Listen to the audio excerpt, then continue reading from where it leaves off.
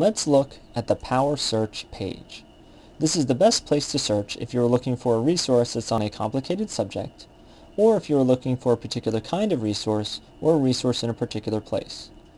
For example, let's say you're looking for a book about teaching that also mentions bilingual education, though only in the title or table of contents field. The Power Search lets you combine these options to get you the best results. Or, let's say that you're looking for a film on the American Civil War. You could use the Type menu to search for DVDs on the subject, or you can use the Location menu to search for items only in our audiovisual collection, abbreviated AV. This collection contains more educational resources than popular films, so it would be a good place to look.